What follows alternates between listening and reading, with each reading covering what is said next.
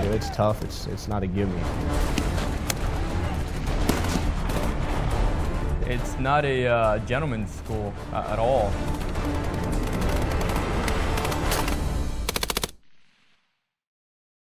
My command wanted me to look at other PME options because of course length. There was a lot of people who thought that I had this. You know, what's he going to learn at Infantry Unit Leaders Course? But I think to say that is somebody who is unable to look themselves in the mirror and self-evaluate. Is what they were firing on. That's what they had effective suppression on. Being in the FAST community for 2 years, you know, we're so close quarters battle centric that you know your mind can only hold so much. So I've done a lot of the conventional fighting dump, if you will. It was just one of those things that I had to accomplish. You know, really, I've learned a ton of stuff that I should have known. You know, than 0369. Hey, machine guns, how many rounds you got? My expectations were to become more proficient, to have a better understanding of subjects such as call for fire, better understanding of controlling air. I had never shot any live rounds through any mortar system.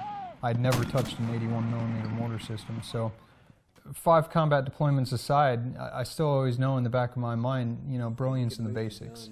Getting your nose in the books. Understanding doctrine, because doctrine is that common ground between different units. And over here, that last berm, that's CRP3. We've got some instructors here who are tactically genius. You know, we've got some really brilliant instructors here that are going to open your eyes, you know, to looking outside the box. You know, they do so many STEX lanes where you talk your way through a scheme of maneuver, and they'll show you something that you might not have thought about. You realize you're low on ammo. What do you have to do to your boss? Call him. Let him know, sir, I have. They do a pretty good job of going around the horn and letting everyone be in a leadership position just to get you used to it, kind of see what your decision-making abilities are. And again, not so much of, hey, you know, any decision is better than no decision is what they base it off of, but also why you made the decision you made so you can work with that.